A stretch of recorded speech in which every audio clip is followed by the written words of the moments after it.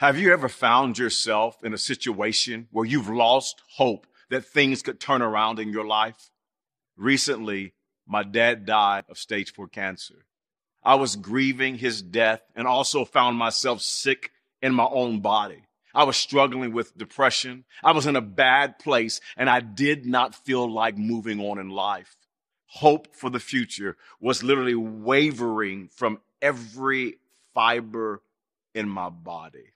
Hey, I'm Herbert Cooper, pastor of People's Church. Today, we're going to continue to look at what the Bible has to say about itself. Today's verse is Romans 15, verse 4.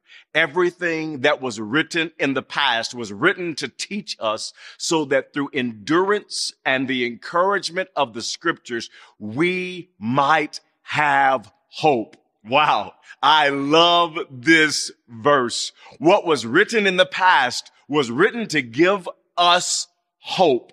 One of the key reasons I bounced back from my despair was I never stopped reading God's word. Even while I grieved the loss of my dad, even while I was sick, depressed, and without hope, I kept getting up, reading God's word, and praying day after day after day. And endurance, encouragement, and hope returned to my soul. What was written in the past was written to give us hope.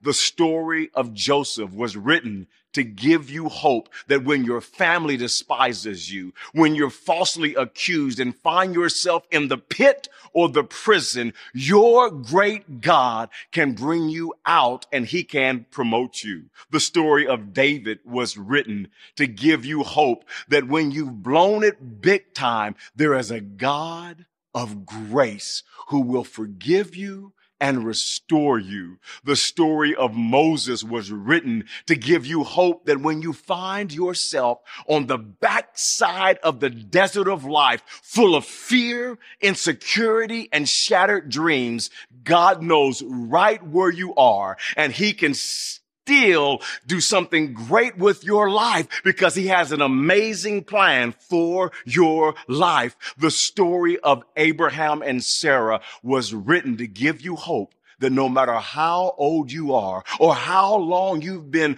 waiting for your dream to happen, God will do what he said he would do. The story of Lazarus was written to let you know that when your life or situation seems dead, you serve a God who brings dead things back to life again.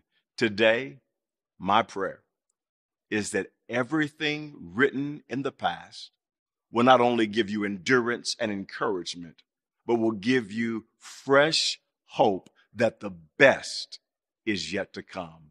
Don't you miss tomorrow as we talk about James chapter 1, verses 22 through 24.